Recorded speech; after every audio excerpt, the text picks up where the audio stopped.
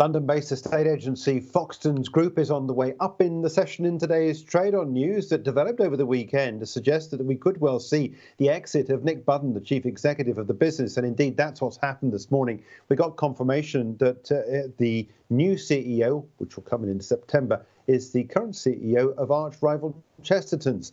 Of course, Foxtons is a London-based estate agency. It has a reputation of being very aggressive in the market. But if we look at the share price chart, it's anything but in terms of the way in which it is in the market. Let me just quickly go all the way back to when it first came to the market at 267 pence, which is this red dotted line. The stock then rose up to record highs at just over 401. That's just over £4 a share. But here we are now down at 30 pence or so. Let me just look back at where we are. Record lows we saw in the stock with the COVID lows back at 25.9 pence. And here we are now trading at 38.3. Yeah, look, it's up 6% in today's session because of the news. It gives it more sort of clarity that Guy Gittins comes in from Chesterton's. He won't actually take over the role of CEO until September this year, but Nick Budden has gone. He's held the CEO role since 2014, and many suggest that his time has been up for some while.